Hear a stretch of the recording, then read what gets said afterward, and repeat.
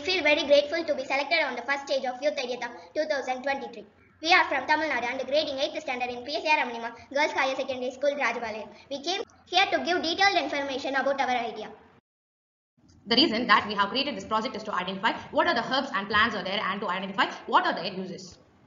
For example, when we are in cold, cough or sick, our mom will take advice to eat the natural medicines like tulsi. But there are many plants and herbs that we can't identify. And another problem in plants was the disease. We can able to see the disease affected in our plants, our herbs. But we don't know what are those diseases. To identify those diseases, our app will be a good solution.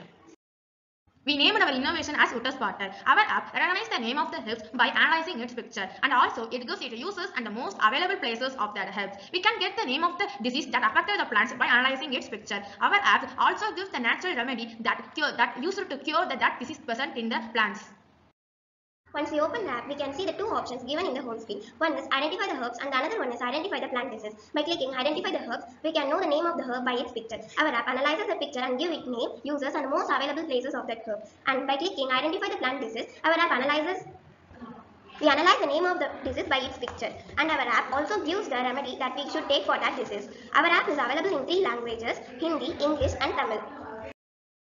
Our app gives chemical-free natural remedies. It is easy to handle for all. It can be used for naturopathic doctors and normal people. If the person is uneducated, even they can also use our app. Using our app, the people can know the precious value of herbs and plants.